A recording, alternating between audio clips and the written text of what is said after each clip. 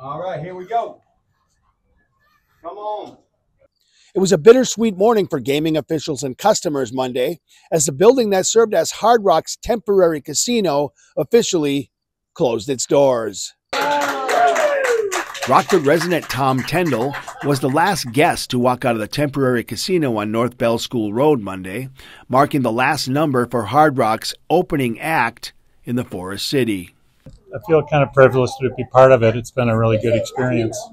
As the last of more than 1.5 million guests at the temporary casino since it opened in November 2021, Tyndall was given the honor of locking the door for the last time. He also won a few dollars Sunday night, making his final visit well worth his time.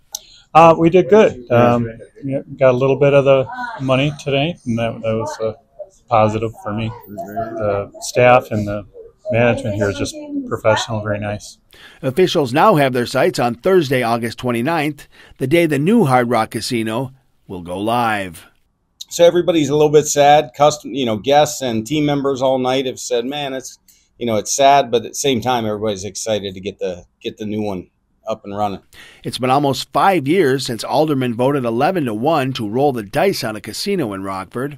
Hard Rock Casino President Gino Iafrate remembers the scramble to get the temporary facility up and running. That was a whirlwind because when we took over this building, it was like 107 days from start to finish to get this thing open. After a series of pandemic-related delays, crews finally broke ground on the new casino in September 2022. And then just under 2 years to build the big joint, and that feels like it's fast, right? Reporting from Rockford for your home team, I'm Jim Haggerty.